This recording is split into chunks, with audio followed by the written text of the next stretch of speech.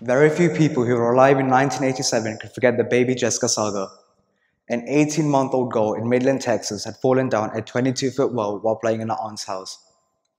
The girl was stuck in the dark subterranean crevice for nearly 59 hours, but the extensive media coverage made it seem as if the ordeal had dragged on for weeks.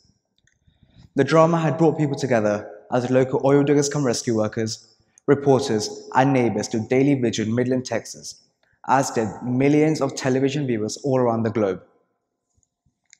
There was a moment of anxiousness when the rescuers learned that baby Jessica's right foot was wedged between rocks, and there was universal delight when baby Jessica sang along to the nursery rhyme Humpty Dumpty Fell Down a Wall, which was played on a speaker and lowered down into the well. And finally, a tearful relief as baby Jessica was finally pulled out of the well unharmed. In the aftermath of the rescue, the McClure family received more than $700,000 in donations from the public for baby Jessica. Many newspapers wrote gripping articles about her, as did numerous magazines. There was even a film made about her. Of course, baby Jessica and her family suffered a great deal. But why? Why, at the end of the day, did baby Jessica garner more media coverage and attention than the 1993 genocide in Rwanda, in which 800,000 people, many of which children same age as baby Jessica, were brutally murdered in 100 days? And why? Why did our hearts go out to the girl in Texas much more readily than to the victims of mass killings and starvations in Darfur, Zimbabwe, and the Congo? To broaden the question a bit, why do we jump out of our chairs and write checks to help one person, while we feel no great compulsion to act in the face of other tragedies that are, in fact, more atrocious and involve many more people? It's a complex topic, and one that has daunted philosophers, religious thinkers, social scientists, and writers since time. Joseph Stalin had once said, "One man's death is a tragedy, but a million people dying is a statistic."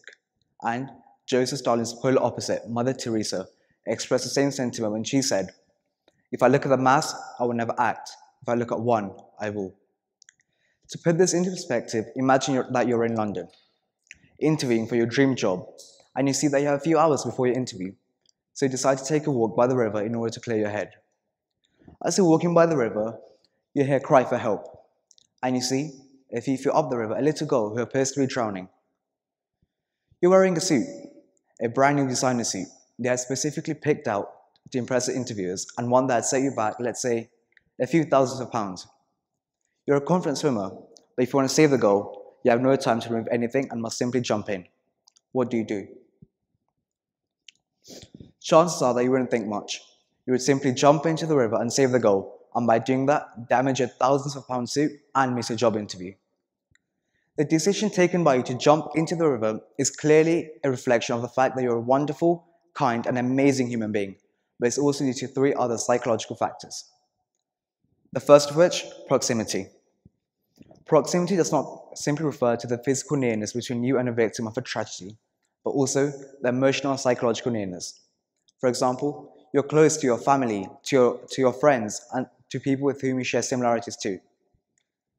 Thankfully, and naturally, most of the tragedies in the world do not happen of a close proximity to us, neither physically nor psychologically. The second factor, vividness. If I tell you that I've cut myself, you don't feel much of my pain.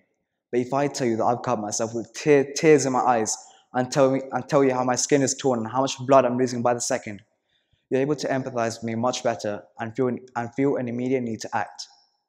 Likewise, when you see the little girl, 4 or 5 years old, drowning in the river, you feel a great compulsion to act immediately. The third factor is what psychologists like to call the drop in the bucket effect. It refers to a person's ability to single-handedly and completely solve the problem for a person. Like, in that scenario, you can single-handedly save that girl and save her from her fate. Now, to see how these factors would affect your actions, now imagine if that same little girl was in a faraway land struck by a tsunami, and you could, at a very moderate expense, much less than the thousands of pounds your suit cost, you could save her from her fate. Do you still jump in with your pounds as you did into the river, or are you a bit more hesitant? And what about the millions of kids the same age as her that are at risk of developing diseases such as cholera every year? You could at very moderate expense save them as well. But are you more hesitant since you're discouraged by inability to completely solve the problem, or do you still jump in? And what would happen to motivation to help? Thank you.